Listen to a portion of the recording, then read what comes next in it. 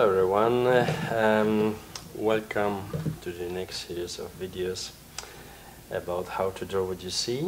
And at the beginning I would like to, before we go any further, of course, with the more elaborated drawings and other informations, I would like to introduce you to the different forms of shadow applications. Here we go. And the first would be the Renaissance artist method, which was actually the Renaissance artists, whatever they were drawing, they always were following actually the form of the, for example, fold of the drapery were followed, even if they were cross-hatching, but there were still, the lines were always curve, curve, curve, curve, curve. And vase, whatever, also always the lines were curves, in order to give the impression of the viewer that whatever they do, they right away apply the form of the object on the drawing, so you can feel better that it is rounded, or any other shape it has. So how it's going to work on the sphere, I will just simply, as I just mentioned in the moment, in this instant, you know, we're going to use this like how this kind of shadows might work on, for example, sphere. So, for example, we have light coming 45 degrees approximately from this side, so we know right away that approximately this area needs to be covered by the shadows. So, the right way to apply the shadows in this kind of Renaissance style, you know, is by starting the stroke from the darker part of the shadow, which means is from here. So we're going to apply the stroke, of course, according to the Renaissance artist, according to the surface of the sphere, which is approximately this one. And again, the other one, the cross-hatching, will be, for example, from there. Also rounded lines, as you can see. Okay, everything goes, it's rounded. It follows the form of the sphere. So if it's like this, it's no problem. Always I start with this, you know, darker part of the on the left. I always follow this form that way, rounded. Okay. Why? Because look, when I do strokes like this from top down, you see that here is darker, here is lighter naturally, and if I go from down up, I have reverse. Here is darker, here is much more smoother.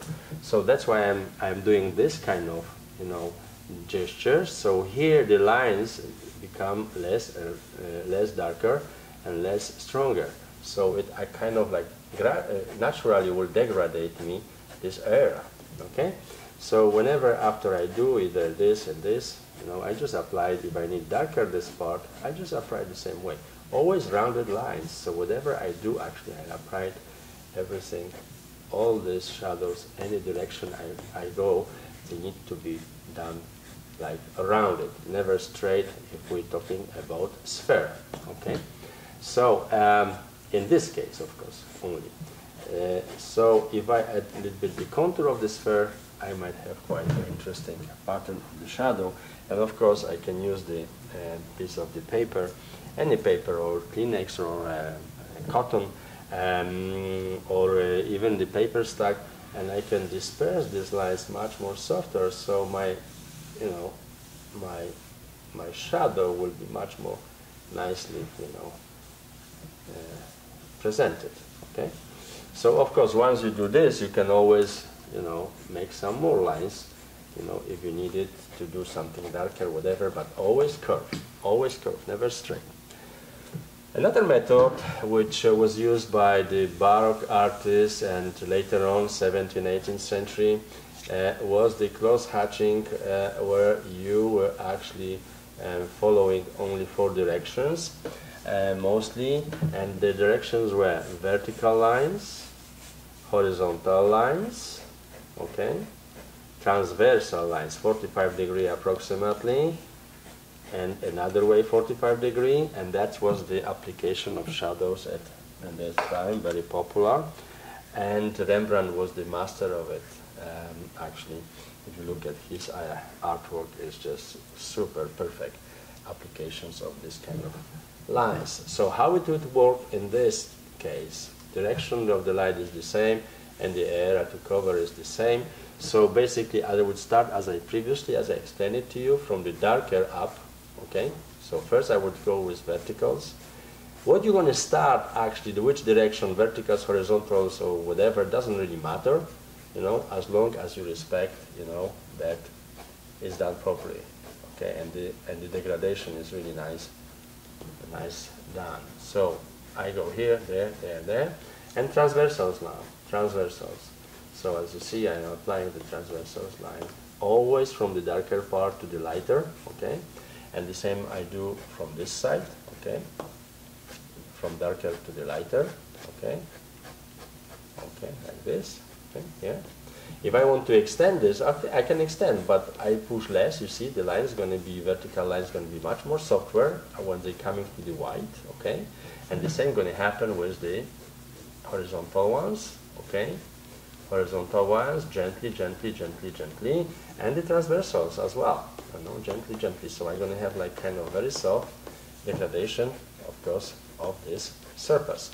If I need to now make stronger this part where it's darker, of course I do the same pattern. So you always operate four different directions, okay? Nothing else.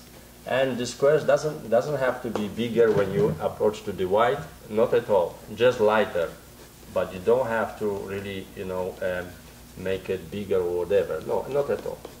And the directions might be slightly different. You don't have to really follow perfectly, you know, the directions 45 degrees.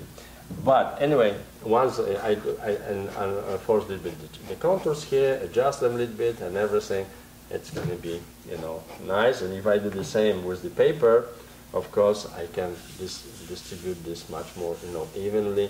But I always going to have, you see, this kind of pattern, nice pattern, in my shadows area. So another one, for example, one of the most popular and the most closer to realism, is almost like photographic way of application, is the one which is applied like almost like you would apply by the airbrush. So let's choose again sphere. Approximately this is our sphere, okay, less or more, and of course the direction of the light is the same, okay, so it means this area needs to be covered. So in such case, of course, you apply differently. You work this shadow in a little bit different way than the others. The others were much more easier because you were applying just lines. Here you have to distribute the medium quite like kind of really like mist, you know, like you would really use airbrush. So you push stronger after lighter, lighter, lighter, lighter, lighter, lighter, lighter, and the same you do here, you know, lighter, lighter, lighter, lighter. This kind of shadow takes much more time. And the important thing is that you always need to have your pencil sharpened, really sharp, sharp, sharp. The nib needs to be really pointy because you can patch the holes between the white holes between the dark spaces much more easier when you have perfectly sharp pencils. So you can actually degrade this perfectly well, you know, by patching all these irregularities which you left after the first passage. Of course, you can right away do the passage perfectly well if you really take your time and everything, but it doesn't really matter because you always patch them perfectly well after. So it doesn't matter how you start.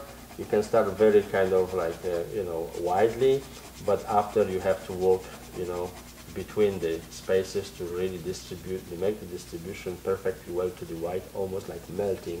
You shouldn't actually see any, you know, lines or nothing when you approaching to the white. It should be really, really very soft degradation and everything dispersed perfectly well. So mastering this kind of application of shadows, of course, was Dominique Ingres. He was really perfect academic, you know, and we're talking about drawing. All his drawings are perfect. If you look at the Ingres drawings, you can actually even distinguish sometimes, you know, the lines of the pencil, of the medium he was using. So he was really perfectionist, and and artists work to study and look how he was doing this and really try to achieve the same perfection as he did. So as you see, I am actually trying to patch the whole side I made for the first passage. Of course, you can change directions anywhere you want to go. Just be careful not to make, everything needs to be constant, nice degradation, soft, so you feel that it degrades from the really dark, so you can now force even more the dark part here and go much more to the lighter, you know, much more to the lighter. And if you leave some areas really wide, you just have to return and patch them, so it's really perfectly done, you know. And this kind of application of shadows takes really a lot of time, and of course perseverance. You have to be perseverant, and you have to be patient. Then you can get, you know, perfect this degradation perfectly done. Of course, it all depends the paper, of course, and the mastery of your medium, how you can master your medium, how you can operate with it. Of course, it takes, in order to finish this sphere here, I need a little more time than just the few minutes I have in this video. But anyway, I just wanted to show you that it is possible to do, you know, and you can be really perfect in this if you train yourself appropriately and really take your time. So that is the most kind of course, you can still take, always in any case, you can still take the Kleenex or whatever paper and distribute this much more evenly and rework it after the surfaces and everything. When it's ready, you can't really distinguish anything imperfect in your shadow. That is ready, your shadow is really ready to show, okay, to the public. So this is another way. Of course, there are other ways, much more artistic, much more, you know, you can actually create your own characteristic shadows through you, like some artists do. You know, in the drawing, when you do all kind of abstract lines, the only mastery, you have to always master the degradation process. So you can do any kind of lines, but you have to show that you master this form of the application of the shadows by knowing how to degrade this. Okay, so as you go closer to the white, doesn't mean that they have to be fewer lines, but softer lines. This is the perfect degradation on this kind, is when you have all the same lines, but dark, very dark here, much more dense, and here, you know, slowly, the same quantity, less or more, and slowly, you know, lighter. Another way is just by circles. You can apply all kind of, the same kind of circles, always the same size, or different kind of circles, you know, whatever, like you would see like in the mineral water, the bulbs, you know, coming up. So the success of this kind of degradations, of course, is always how you can distribute them evenly, so you can feel, the viewer can feel that you master the medium, and you can degrade any form you choose perfectly well. So it might be triangles, it might be squares, whatever you can use it. Might be this kind of, you know, forms only, you know, you always only work with this kind of forms. It's not finished. You can really create your own particular pattern, which you're going to be easily recognized as an artist in your drawing. And of course, one of the methods very also successful and popular is pointillism. When you actually apply the same direction of the light, the shadows by application of points. Okay, so we apply by the points like this, you know, and they are more dense when it's darker, and of course you spread them out and don't hit too strong the paper when you approach the white. This is perfect shadow to do for many things, and gives you super, you know, perfect control of the surface and everything. The surface in the shadows itself. The only thing is that it demands much more time than this one, and of course you need to like this technique. It's technique really in which you can show your mastery to the perfection, you know, as you apply the shadows. Of course, I don't going to finish this here because it takes enormous amount of time and perfection. I am just showing you, you know, the basic forms of application which you can master on yourself you know, and take as much time as is necessary, or you need to do it perfectly. So of course, at the end, each of this method you can always, you know, disperse a little bit, and it's going to be nice. And even this pointillism and everything, method of pointillism with application of the point, it's very good. So this is just like a few. As I said, there's many of them, but if you just master one of those perfectly well for your purpose, you don't need to know everything. Sometimes you can mix all of them, you know, and it depends what you're doing, what kind of drawings. So some parts could be used for the background, some parts from the front. It's up to you. Anyway, that's it about the shadows, application of different form of shadows, and I'm looking to see you again soon in the next videos. Thank you very much.